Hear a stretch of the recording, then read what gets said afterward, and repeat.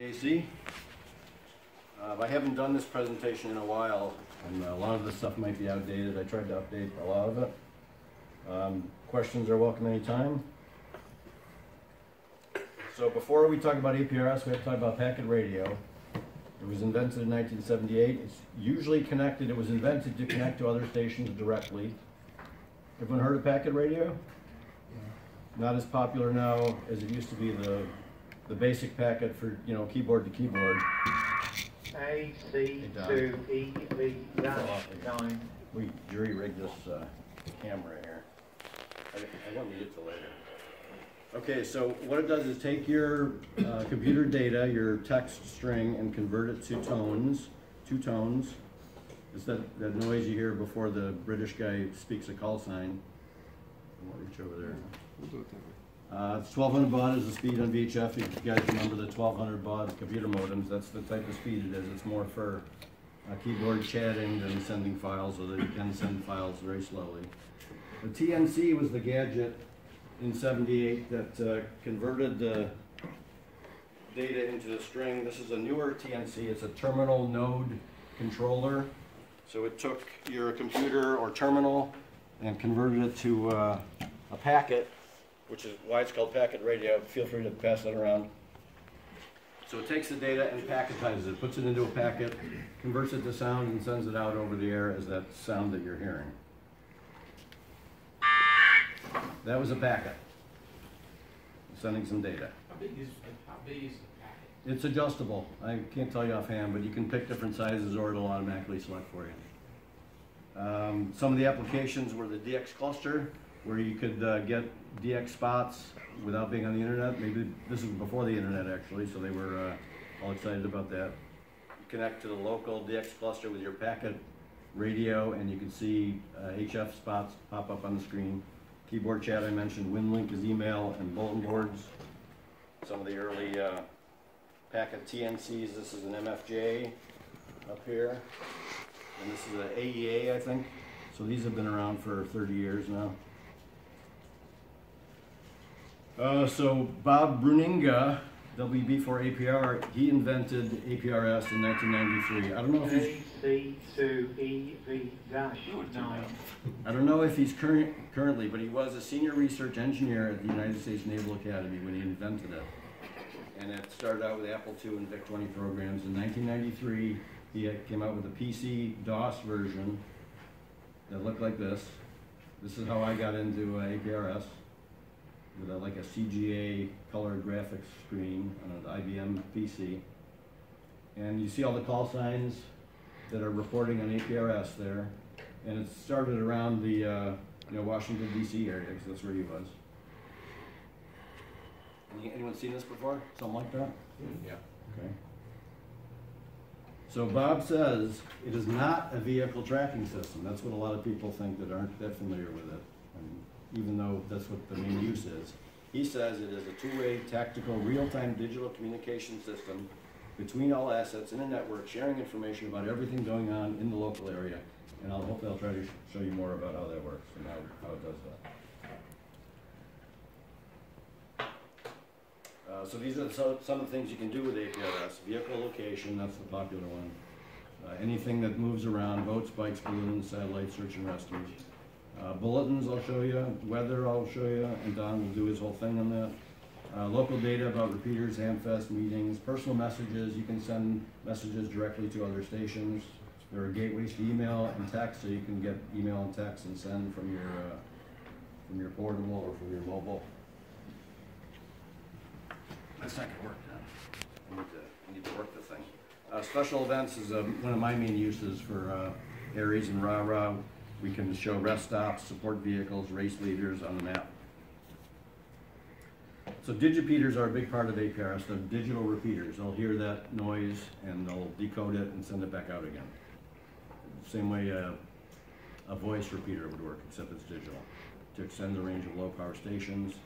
Trackers, which are gadgets that only show location, they cannot digipede usually.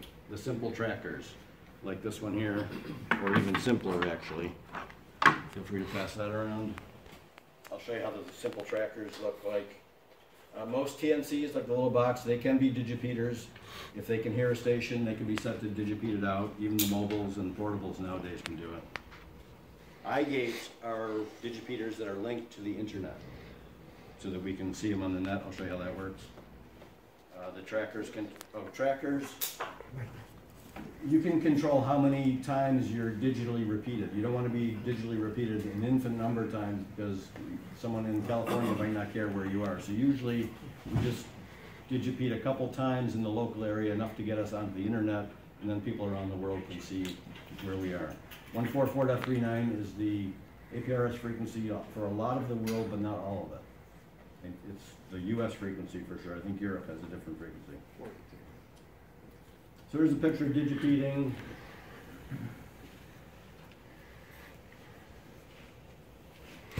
Here's the little tracker. My thing isn't working. Won't work on the screen. Doesn't show on the screen then. Yeah. Does yours work on the screen? No. So the car is, low power, 5 watts maybe. Local station hears them, digipeats them. Another station hears that one, digipeats him. And this one is also an iGate, so it puts them on the internet. And that's how this guy, across the county can hear the little mobile. This is how you set the digipeating. This is kind of detailed. I can go into it later if you want. How many times you get digipeated. Does that make sense, guys? The digipeating? You don't want to be digipeated forever. Usually you set twice for our local area. If you're out in the country, you can do more. This is kind of an animated version. This guy puts out his signal again. This is a little home station that's not like a mountaintop or a building top digipeater that we have around here. Now here's a high level, wide coverage like RIT or something like that. He digipeats it again because he's a stronger signal. All these other places hear him and gets put on the internet from one of those stations. I had mine configured for a higher repeater, and when I got back from my trip to New England, I had a very nice nasty gram from one of them, because I was tying up several repeaters for no reason. They did not like that thing. Yeah, we had an exercise once where the fire spotting plane flew over, and because he was so high, he was digipeating everywhere and way too much and way too often, like every 10 seconds, so it tied up the whole frequency. And everyone's on 144.39, so we all have to share that. Is there any way to ensure that you get to an iGate? If you don't have enough hops, you may not? In the U.S., you can get to an iGate within 2 hops. There's a lot of iGates. You can specify where you digipede to, but they prefer you to not do that. So if you know where the iGate is, you can specify that that's how you want to get to, but it's best to just put this generic. In most places, if you're just doing 2, is that enough to get to an iGate? In most places it is. Most places it is. Leave that under. I'm going to show when it resets.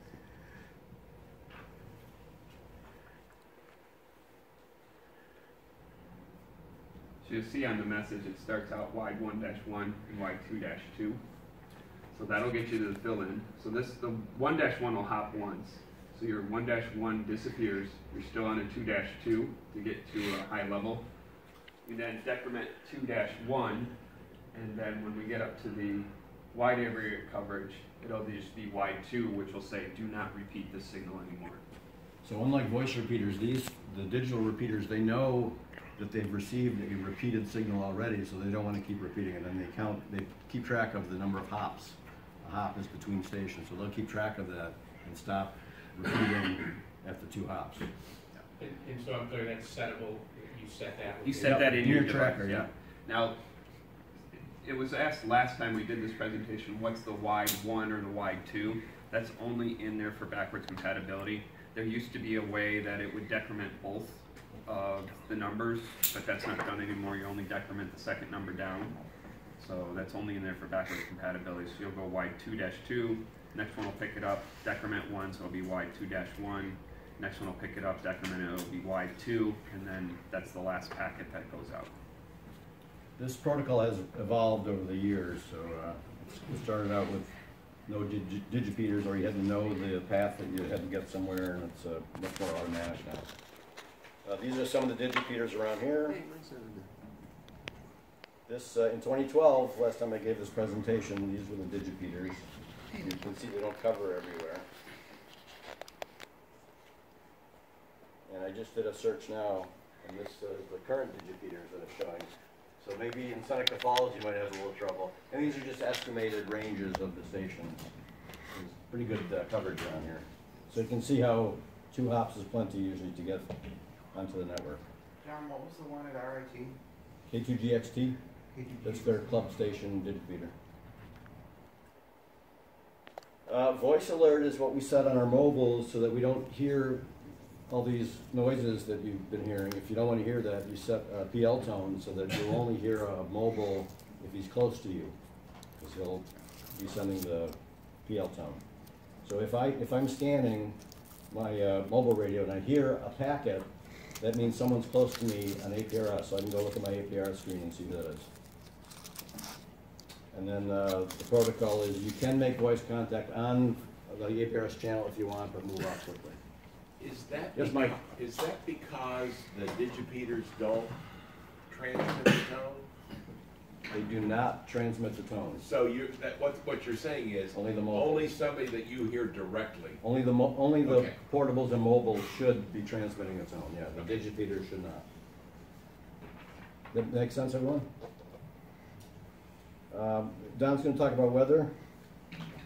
This is what weather looks like on the internet, or if you have a mobile app, or even the RF network. It shows up as these little blue icons, and if you click on them, it will give you all kinds of whatever they're putting out there, temperature, pressure, all kinds of neato stuff. Don will show you about that.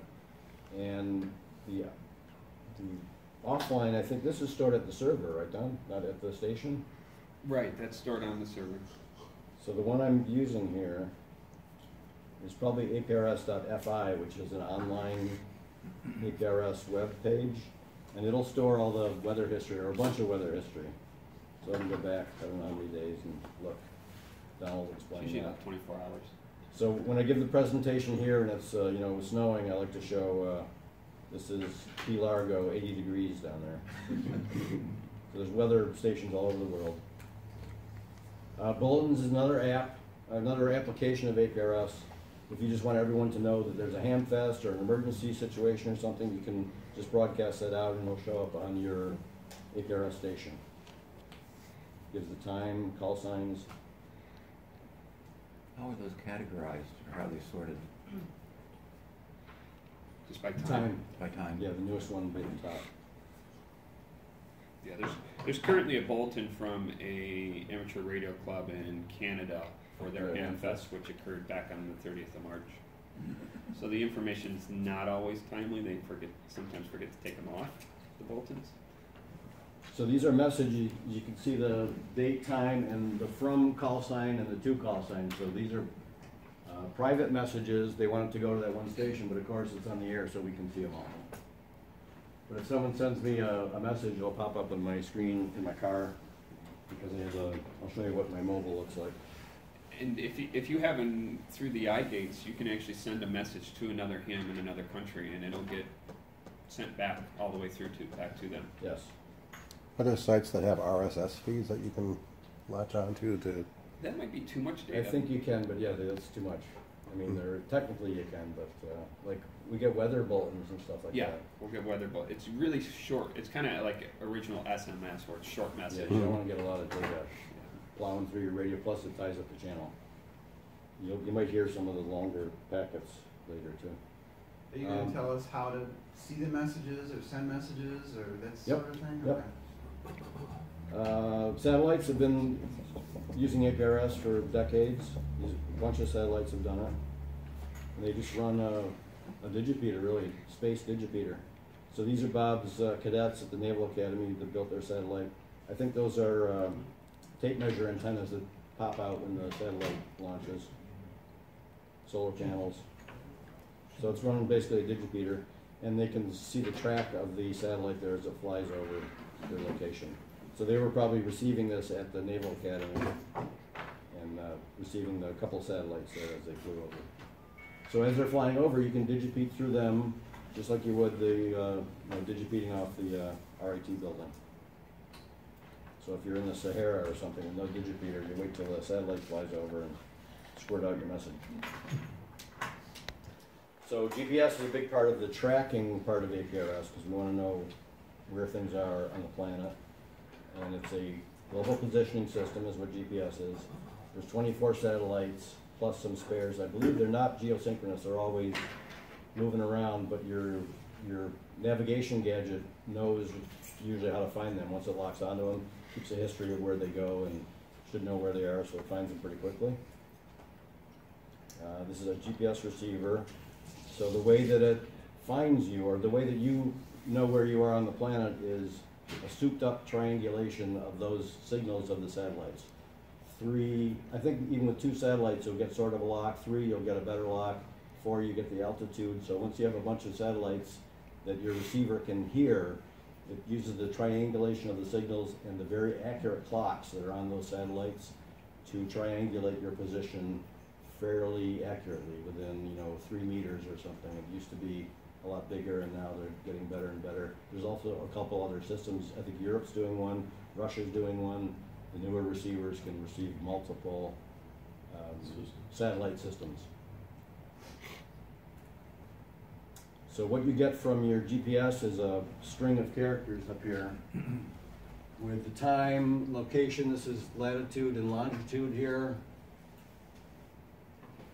In there with the time, that's what your GPS is sending to your tracker or your computer.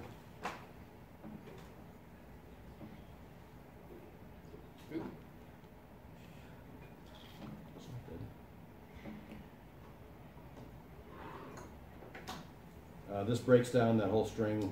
It's just sending a string of characters with all kinds of stuff. The time, your speed, magnetic variation, a lot of data comes from the GPS. So your computer takes the GPS data and makes an APRS string out of that. Puts in your call sign and all kinds of other stuff to make it a string for APRS to use. It puts the little icon that you see on the map is in that string, and once that string is ready, again, it goes to the TNC and converts it to sound. 1994, the Mic E came out. This was a gadget you would put between your microphone and your radio. It would inject the APRS packet after you let go of your microphone. So you could talk, let go, and it would make a very short, compressed version of that whole string. The one you've been hearing is probably the long one, looks like a second. The Mic E is a 1/3 of a second. So if you've ever heard guys maybe talking and then they let go and you hear a little eek, that's their APRS Mic E data. You can't send as much data with the Mic E. This is how it compresses it. It takes that long string and converts it, takes all this stuff, latitude, longitude, and converts it to this stuff. So it's 1/3 of the length. It's like a zip file. It zips it up and makes it shorter. The reason I'm talking so much about Mic E is because the function is still built into a lot of the new radios. They call it a Mic E, or status message maybe, and it's just a way to put out a shorter packet.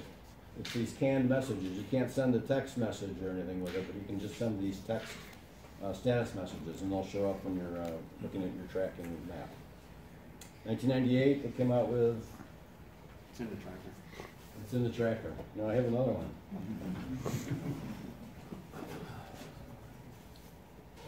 Kenwood had the first APRS radio. They cooperated with Bob to invent the APRS built into a radio. That's got a GPS glued onto the back of it because when it first came out, it didn't have a GPS in it. Dual band HT. It actually has a whole TNC in that little thing, so besides APRS, you can do regular packet radio with it. Any packet app almost would work with that. Then they came out with that wide N protocol at the same time, and Kentronics enabled APRS use in this thing. So when packet first came out, they weren't thinking of GPSs. When they modified the firmware for this one or came out with a new model, they allowed you to hook your GPS up to it and use it as a tracker.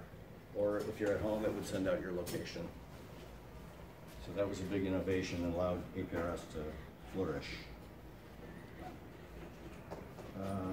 Year 2000, they came out with the mobile version, which I have up here. I'm not going to pass it around. Strap it around there.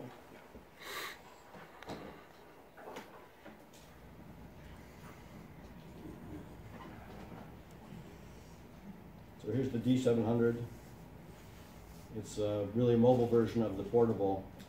It's very similar. You can see on the left-hand side I'm running the packet frequency 144.39.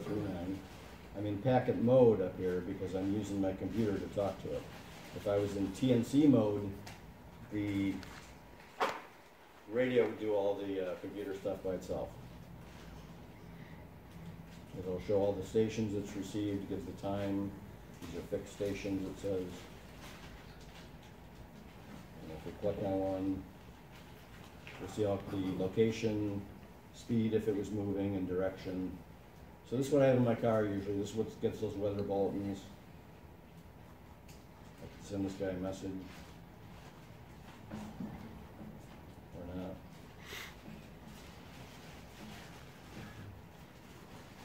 And then on the right side I use the voice. That's a voice repeater over there.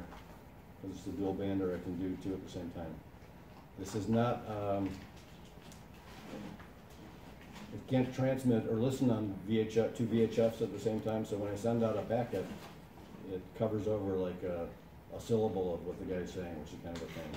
But it's a limitation of the dual band radio.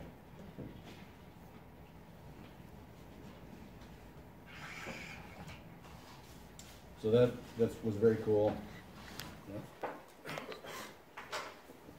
If you're there to catch it. Well, if we can tie it up or something.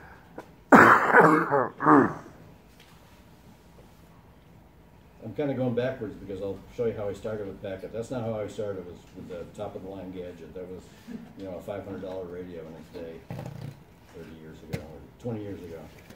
So APRS software that you can run on your computer includes UIView, which has been around for a long time. That's my favorite. Xaster is a Linux version. WinAPRS, I don't know if this is still around. So these are, all the software is contained on your computer. There's no internet required. We can be standalone RF, which is how APRS started before internet. You can still get UIView. I downloaded it yesterday. Unfortunately, the author died, so the programming has been frozen since whenever it came out 20 years ago. But it's free to register. It does talk to several mapping programs, so if you're offline, it doesn't have to get Google Maps. And this is probably early UIView screen, so it's showing a map and a bunch of call signs. This is more UIView, so you can get into details. If you click on one of the icons, so there's a house, you click on it, they'll give you the information about it. If he's got text in his beacon, you can say he's using TMD 700. You can put your website in there in your comments, so that gets beaconed out. A beacon is when you send out your location. Here's one of the weather stations showing the wind speed, the temperature. And here's a car that's moving 25 miles an hour. You see which direction it's going. He's got a Kenwood D700. So how much rain at the weather station. You get a lot of info just from no internet, all self-contained on my laptop. And we're running that here.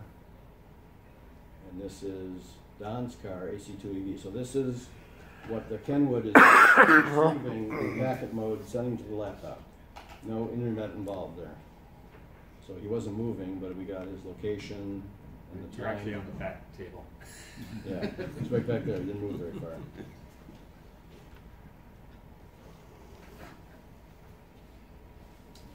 Here's messages. Just another view I showed you before, another message screen. This is how messages looks in UIView. And if you want to make a message, you just say who it's going to, put in the text, and it goes. These are those private messages, station to station. I don't know if I have any. You should be getting the bulletin from California. I've got some messages.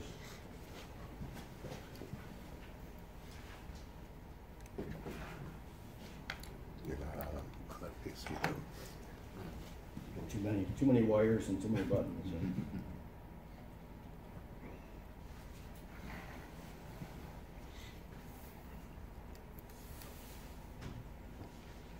Is it good? So I go to message, list my messages, and they're all from K20QZ, but I'll go okay. And he says, hi ho, off to work we go. So I think he was driving and he saw me driving, so he sent me a message. Hello. Okay, here's something from the weather. Winter storm warning until 15, 21, 25 February. So that was from VE3 MUD, so some Canadian weather station or Digipeater put out the weather message. And then I can, if I wanted to reply to Dave, see his message.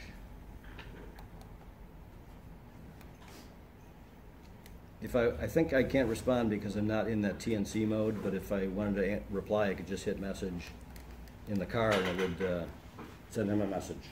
Is that unit still available from This Kenwood? one? Yeah. $300 on eBay. Okay. A lot of them. This one is $100 on eBay. And this also, you can hook up to your GPS, you can hook up to the laptop and do all the same stuff. Just the screen is very small, and I'll show you the pictures I tried to take of it 20 years ago.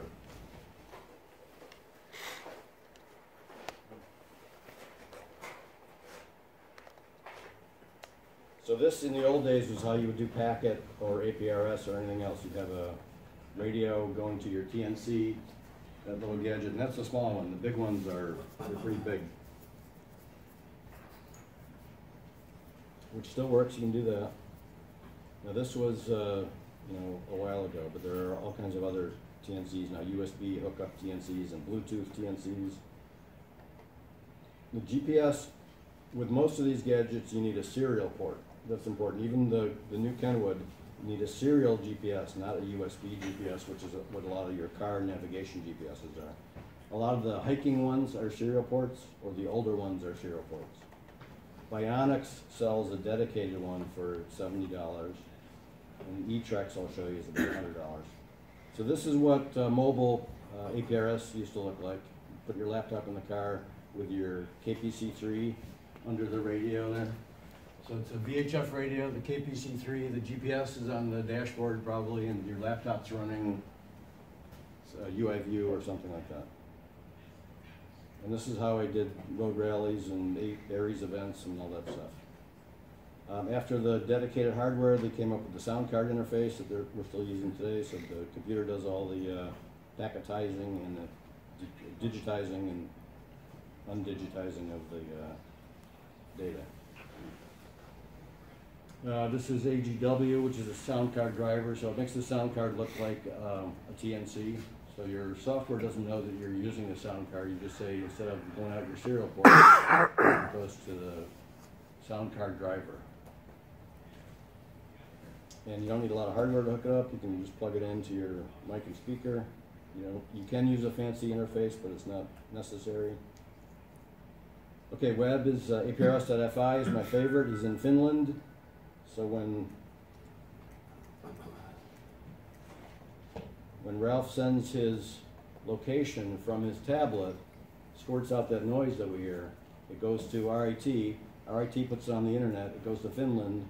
The guy in Finland puts it on his webpage, and we see it here on the screen, 5 seconds later. And this is the most popular online APRS viewer. APRS.fi is the webpage. And then up here you can type in the call sign that you're looking for. You can ask for the last 7 days. It'll show the track. You can see Ralph, his track here from Chilai, and every point that he sent out a beacon, puts a little dot, and he finally arrived here. It says he's on the other side of the parking lot. Like I said, the GPS is not always exact. I've got it set for the distance of, I think it's 200 yards. Okay. And that's coming out of my cell phone that's here. I think it is. I know on my radio and the portable too, I can turn down the precision, so if I don't want people to know exactly where I am, I can dumb it down a little bit and it'll give the general area. I'll tell you about that. How long a track does it keep? He'll keep years. The guy in Finland will keep years. My balloon track was on there for a couple of years. It depends on if you overwrite your data, it'll get rid of the oldest stuff, or if he runs out of space, maybe it'll get rid of the oldest stuff. At least a week, usually.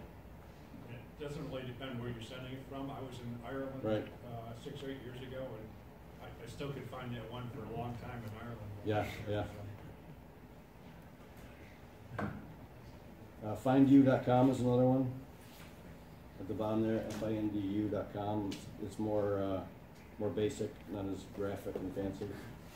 APRS World was a good one, but that one's gone, I think. This is more APRS.fi. So this time we're looking at a bunch. You can see weather stations. So the trackers can pick what kind of icon they send. So the EOC is sending this icon. In that string, it puts a character that says, when I display on a map, show the EOC symbol. The digipeters show this star thing. The weather stations show the weather. This is showing a car. This is showing a van. There's, you know, dogs and motorcycles and boats, airplanes, balloons. You can pick whatever. There's dozens of little. Before they were emojis, they were little icons. So you can pick your icon. So we're showing a track of somebody here. This purple line is hard to see who he is, but he started up here maybe and ended up here, so he might be under this weather icon. And here's a guy on the thruway. So again, each little red dot shows that he beacons. So he beaconed here, he beaconed here, he beaconed here. You can set for a time interval usually, or a smart beaconing, which is the more often you move and the faster you move, the more often you'll beacon. So if you're parked, it'll go every half hour or whatever you set it to. As soon as you start moving, it'll beacon more often. As you're going around in circles, it'll beacon more. So here we can see a van. He started out here and beaconed a couple times till he got to where he was here. Any questions about all that? Again, this is the, I don't know why the HE is in there, but this is an old screen capture on the APRS.fi. So I've got it set to show the last 6 hours. That's why it's showing the tracks there. So here's one of me. So the downside to that tracking and beaconing is that your wife may know where you are. The upside is you might know where your wife is. My wife called me once. I had the tracker in her car, and she said, "Where am I? I'm lost." I said, "Well, you're," and I looked on the map. I said, "You're so and so." She was out at the mall or something, you know, out of town mall. So I had to tell her where to go to get back on the road. So when my son graduated from college, he went on a trip to find himself, and he drove all over. And I said, "Hey, you want to take a tracker with you?" And he did. And he was gone for a couple of months. And so I looked at all of the places that he had been, and it was like a flower, right? There were all of these branches going out, but they always returned to Providence, Rhode Island. His girlfriend's house? Yeah, I said, "What is there?" And they've been married 9 years now. But he finds that track. If we could find it, it would be very embarrassing for him. So this is just a screenshot of me. I was going 6 miles an hour. So my bearing there is 140 degrees. I was 416 feet above sea level. Pretty basic. Oh, it shows my track. It's hard to see on my screen. So I started here at home. I think I was in Pittsburgh, and I went home, and then I went downtown. Again, the red dots every time I beacon. This is probably smart beaconing, because see here it's more often as I'm going faster, and then slower it's, here I'm on the loop going fast, 3 in a row. It says when the position came in. You can see it here, it keeps all my points for the whole year. So this APRS.fi is free to use. If Sure is. You have to have mobile too. Right, you have to have a call sign.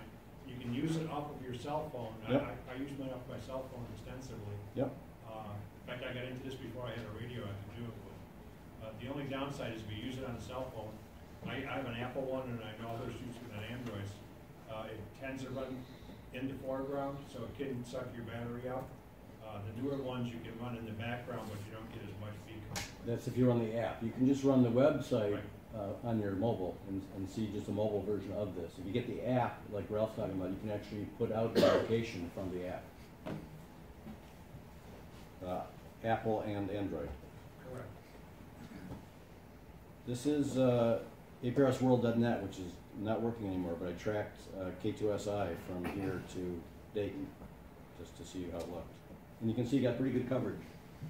Every black square with a red square around it is the network hearing him. And there's a couple little gaps, but you did pretty well. That's why you only need those 2 hops. And you got to an eye gate, which put them on the net so I can see them. This is me again, same type of trip. So obviously you can show just one call sign or all the call signs. That's selectable on APRS.fi. So here I put in 2 call signs. I put in Ralph and Don, and it shows them both on the map.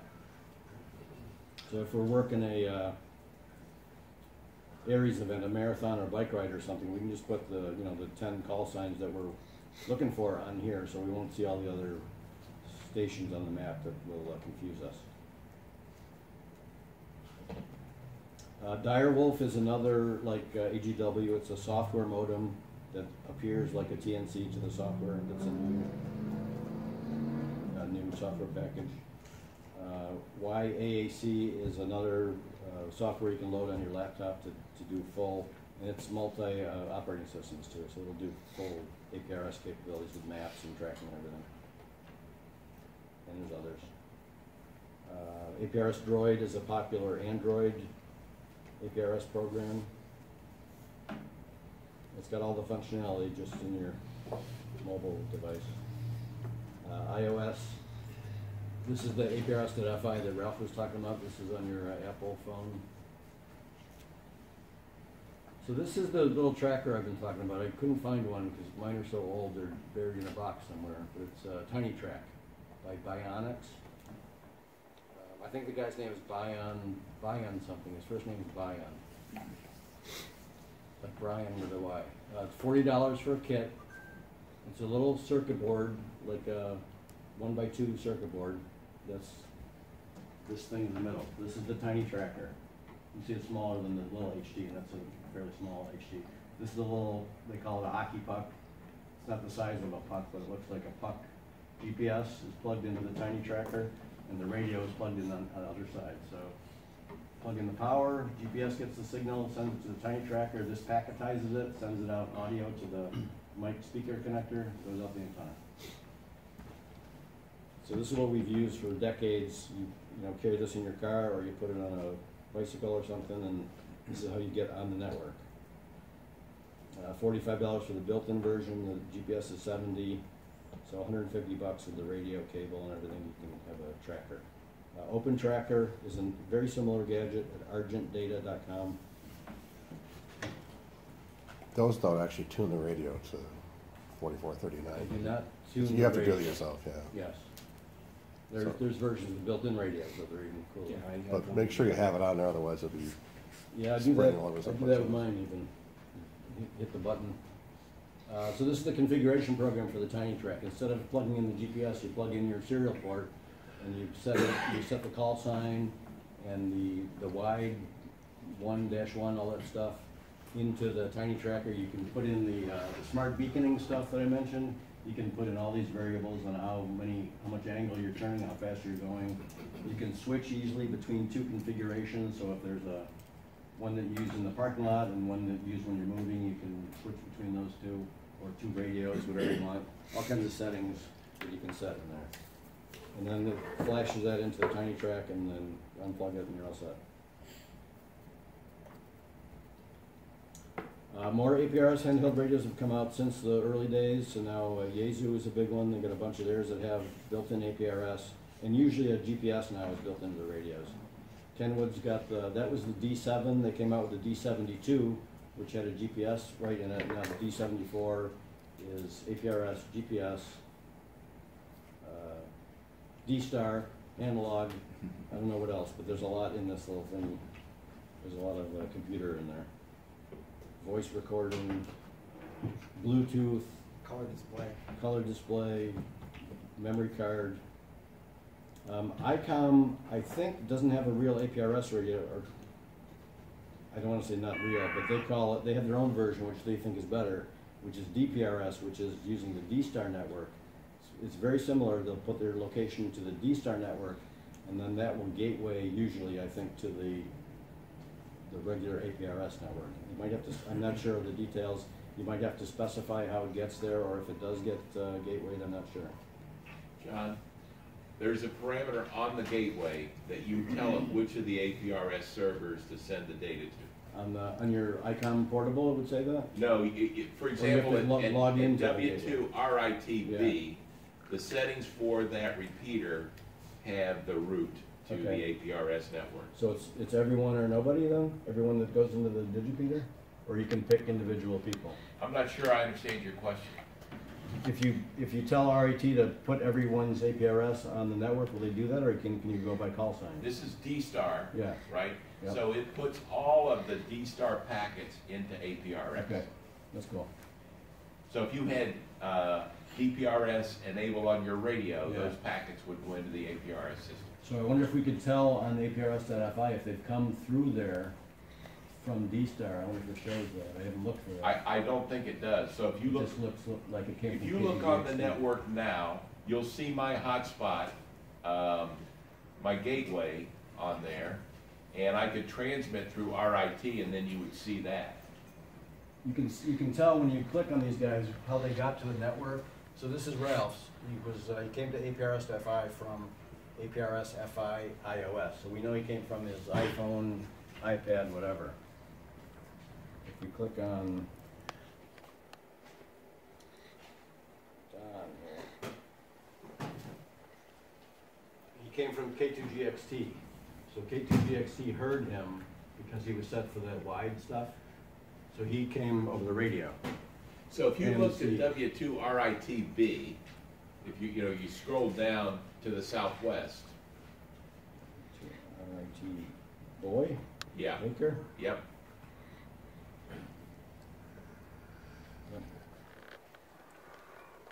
So he came by TCP/IP means he was on the internet. Yes. So that's what it looks like. Because that is the RIT D-Star. So It's you're- actually the multi-protocol repeater. So the location might have that in the string. It might have W2RIT-B in the string, so we know it came from D-Star. Maybe. That's cool that you can get all that info from the packet. That's all in that packet. It's in the path. So those are the APRS portables, APRS mobiles. This is the D700, and Kenwood now has the D710, which is just fancier capability, more memory, bigger screen, which is nice. It does have a built-in GPS now. It didn't when it first came out, and it's over $500 still. Big bucks. The Chinese are coming. I haven't seen any yet, but they're talking about it online, and I think some Chinese guys are talking about it online. Usually they have Chinese displays, so if you don't have English words on them, this is all numbers. But they'll be coming. We'll see a Baofeng APRS or something eventually. It'll be very confusing, but cheap, cheap and confusing. If I may add, the Anytone 878 DMR handheld has an analog APRS mode as well as a DMR APRS mode that'll send data to a top group. So DMR is the low-cost digital protocol, and a lot of Chinese radios are coming with DMR, and we're getting local repeaters with DMR and hotspots with DMR, and they'll have their own. Probably if you DMR APRS, it'll gateway back to APRS.fi eventually. That's my D700 again, so you can see the screen a little better. There's the list of stations it heard. Here's one that's moving. He's 0.9 miles away. He's going 29 miles an hour. He says, I bought a new mobile. And here's that message screen. So this is the same stuff I showed you. That's the D72, the newer version of that one.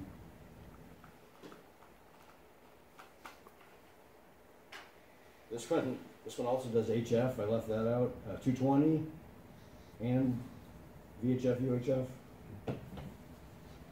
No flashlight though, speaking of Balkan. Just that fancy color screen. Junk. This was 600 when it came out. They're 5 something now, I think. This is when I tried to take pictures before, cell phone cameras. I tried to take pictures of my little D7. And the E-Trax, this is my Garmin E-Trax little hiking GPS. That's about the right size compared to the HT, smaller than the HT. Had a serial output so I could plug it into the HT. Kind of hard to see. It had a monochrome screen, but you can see here's KC2GXV-2 maybe on there. So it does show a little tiny map and the call signs. So that's on the Garmin then, that shot is? The Garmin, this little blue thing. So that's the screen. We'll come back to, you can have it display that information on the Garmin. Yeah, the Garmin has a serial overlay. It has a serial port built into it. So the radio receives that same kind of string that you're putting out, puts it out to the GPS, and it shows up on the screen. So It actually puts it out as a waypoint based on the location. When I'm tracking a high altitude balloon, I put my D710 display up on the dash. This thing goes up on the dashboard, and right next to it is my car navigation GPS. A very special one because it's the only one that does it. But the balloon beacon will come in on the radio will send it out to the GPS, it'll show up as a waypoint, as the balloon, and I can click on it and navigate to it, and the car will tell me, the GPS will speak and say, tell you what angle you have to get to. It says how far away it is and where I have to go to find it. That's the ultimate balloon chasing setup. I didn't realize you could send the GPS waypoints over serial. Yeah, any old serial GPS should be able to do that if it speaks the standard protocol. This is at the time it was new, APRS radio, big giant display, it was nice. This is fairly new. The Mobile Link D is a little TNC APRS computer that you can plug into your radio, and then you Bluetooth to the TNC thing to do the mapping. So that little box is half the size of the radio. Plug it into the radio, and then you use your phone to Bluetooth to this to run the APRS program. And any app that, the apps that Ralph has, instead of talking to the cell network, it'll talk to this gadget and do its APRS thing. Here's another tiny track. This is the tiny track here, the little blue box. So this is a larger than life. It's a big HT, but you can see the E-Trax is, palm size thing. I couldn't find mine because it was buried in a box somewhere. But the E-Trax is talking to the tiny track, and the tiny track is talking to the radio. So you plug this in, and that's the whole thing, except for the antenna that we can't see. Another tracker similar to that one we saw, all spread out. This is the GPS. There's a tiny track in here doing the same thing. GPS goes in, tiny track connects to the radio. Radio Shack, what's that? Vintage. They used to sell batteries. Antique GPS. In fact, this is one of my trackers. This is the guts of that Radio Shack GPS. And there's no steel, so I can't stick this to anything. That's a Tupperware tiny track. Tupperware tiny track. This magnet's onto the roof of your car. So I had it's just got the GPS, but I had the tiny track in there with a little antenna that stuck out the top. So can you see on your own device in your car where you are? Yeah. And that way you know when it blows off the roof, I'm going to go back and get it. Good, yeah. Well, wherever it goes, I'll find it. It'll still be long as it's still working. So here's my D700 again. But it's not. It's on the space station. They've had a Kenwood radio up there for many, many years. I think they have the 710 now, but that's when they had the 700. And you see the guys are holding it, talking, using the voice, and it does packet, and it does APRS sometimes. Another one with a gel cell, GPS, tiny track, radio. So that's the whole thing. Put that in your, whatever you're tracking. Take this to Tour de Cure and put it on the supply truck or whatever and track it. So the antennas that you're using with these is not really critical? Depends where you are. If you're doing whatever they go to between here and Syracuse. I'll show you later. Save that question for later. So this is how I tracked my wife. The yellow box was in the trunk. She knew it was there. It's a lunchbox, the yellow plastic lunchbox. It's got a tiny track inside and a gel cell, and a solar panel in the back windows with the other pictures with the GPS. There's the Radio Shack GPS, the solar panel. They plug in somewhere over here. They plug in here. Antenna was a mag mount on the trunk or something. Oh, there's an HT in the box too. This is my Mike E 50-watt tracker, so there's a mobile radio in there. Looks better there. So this does the packaging. There's a GPS, external, and the radio. The problem I had with that is I didn't put any vent holes in this case, so it got pretty warm in there with a 50-watt transmitter.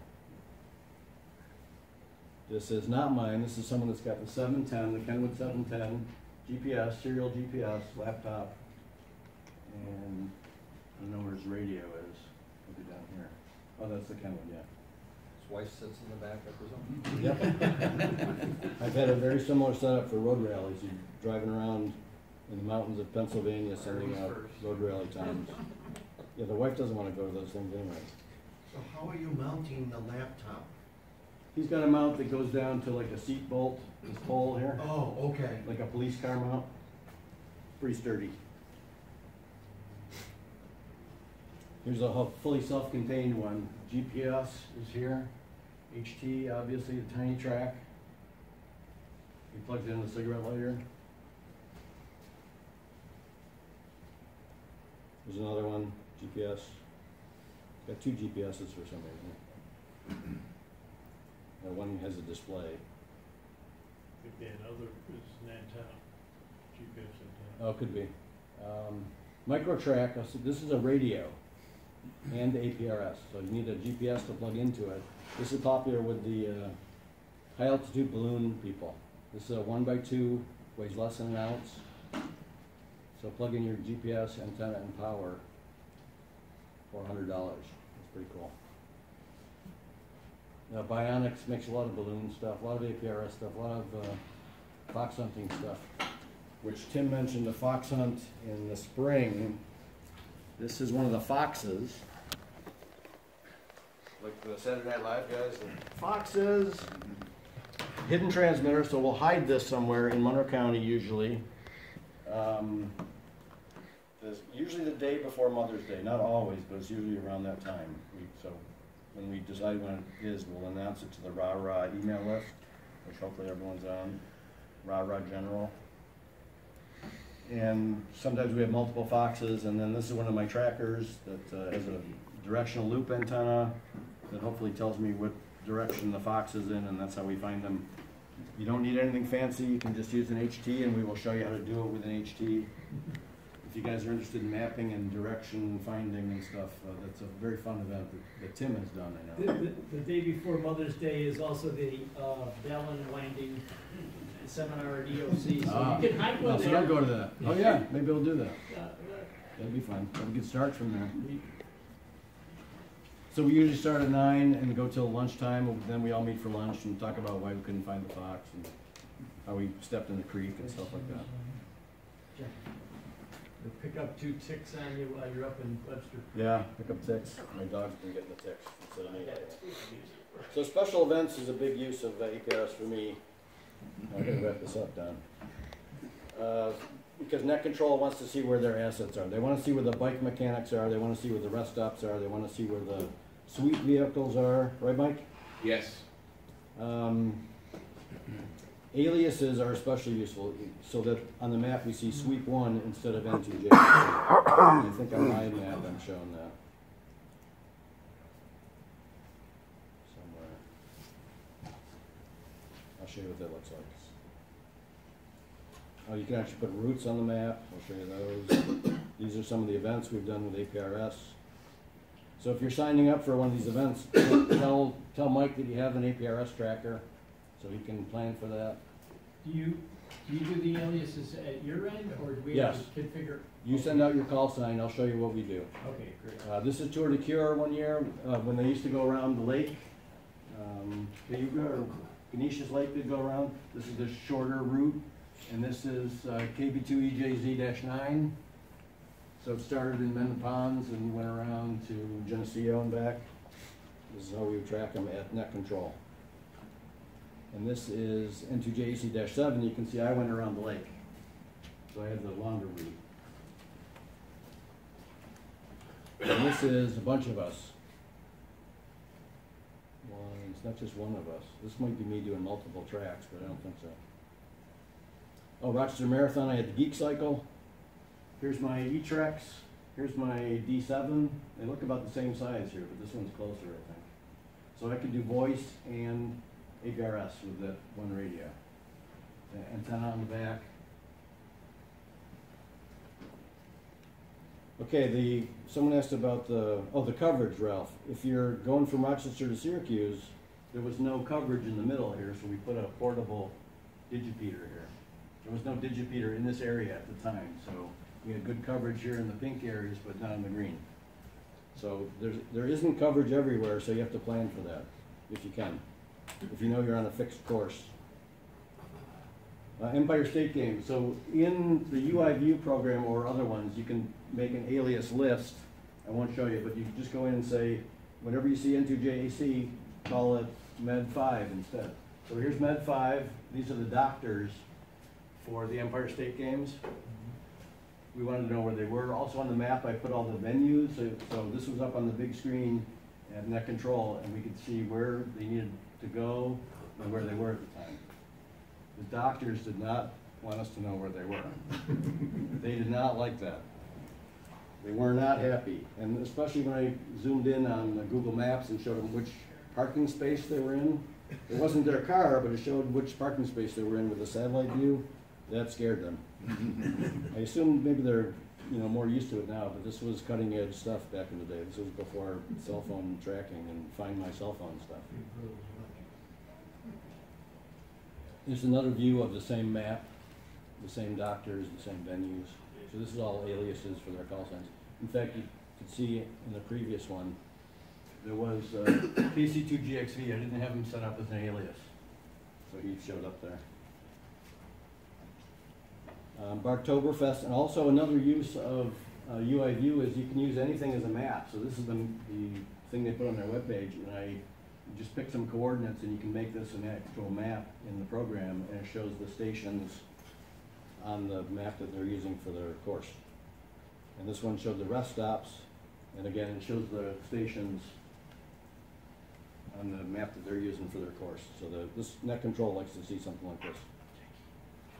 So all those giant trackers you saw, this is my dog APRS tracker. It's strapped onto my brother's dog for Barktoberfest. And this one I couldn't find too. It's probably in the same box with the E-Trax, but he's not a big dog. It's about I think it's an 8mm videotape case. It's got the GPS antenna here. It's got the micro track, the little high altitude balloon tracker, battery in there. So John, would that be a K9 call? The icon is a little dog. It shows up as a dog on the map. I don't know if he was on the, I don't think he's on this one. But we can set his icon to be a dog. There's a different scooter there with a radio on it. Balloon tracking, you can see here, this is the micro track. This board is the radio and the APRS. This is all battery here. Here's the GPS. So that's all you need for the tracker. Very low power on these guys because they have good altitude, a good line of sight. And this little thing can go around the world multiple times. Here's the guy's hand and the solar panels, something like a micro tracker. These usually don't do APRS. They'll gateway, they'll transmit whisper or something else, low power and HF, so that we can track them across the ocean where there's no digipeters. But they will usually gateway to APRS. And it's just how do they make the balloon so that it's just a party balloon? And rupture like most of them. They calculate how much helium goes into it so that it only goes up so high, and then it'll float up and down. It won't go all the way up. The higher altitude ones will inflate halfway. They'll go up and get bigger and bigger because there's less pressure outside. They'll burst and come back down. These will just float if they fill them right. They have all kinds of calculations. This is one of the bigger balloon payloads. RT Project Meteor. Here's the D7 radio. That's their tractor. They have a camera outside. There's a GPS up at the top. This is their film, the helium balloon. Question, John. Yep. I've got the Kenwood 74D. It has Yes. APRS in it. Do I have to, anything I have to do other than learn how to set it up in the radio, any registering or anything like that? APRS? Yes. Put in your call sign. I think that's all you have to do. It's been a year since I did mine. Just put in your call sign. Into the radio. Yep. Kenwood has a YouTube video on how to set up APRS. There's a lot of YouTube videos for that radio. And there's other people, private people that have them too, but there's Kenwood themselves has a. Is that your cat there? Thank you. Not my cat. The end. Any questions? I have a kind of legal question with respect to remote operation and controlling and whatnot. So this is in the trunk of your wife's car, driving around. Yep. Is that considered a remote device for you, or how does that legally I know where work? she is, so I can go turn it off if something goes wrong with it. Yeah. Okay. Is that what the I'm the FCC? Is that control what the operator. FCC thinks, or I'm is the that control just? operator. Same with the balloons. I know where they're going, so we can control them. And we test them to make sure they're not interfering. Well, yeah, obviously. I'm just curious of how that what that falls under. Usually, if they fail, they'll stop transmitting. I've never seen one transmit too much. There's So a stuck if something goes wrong, they'll stop transmitting usually. If it was a problem and it started keying, by itself, that would be a problem. I've never seen one do that though. I got a question for you. I took the APRS handheld to Kenwood out in the plane just to see what it would do. Once I got higher, I wasn't able to connect to any of the sites. Some of the GPSs will not go too fast or too high for security reasons. GPS issue. Above 10,000 feet, they typically disable. That's If about you're, where it's if at you're there. doing a high altitude balloon that goes to 100,000 feet, you have to get a special GPS that will work that high. Okay. I was finding Because out they about usually don't. 3,000 to 4,000 feet, and then Yeah. it started getting spotty. Yeah, for regulations of that. I thought maybe it was an antenna. So you can't make a ballistic missile. Yeah. This is actually the real reason. Yeah, and I don't know how they decide, because you can buy them for $20 online. I don't know how they decide if you're a terrorist or a ham guy. I don't know. Thank you. Good question, though. Okay, Don, you're up. Woo-hoo.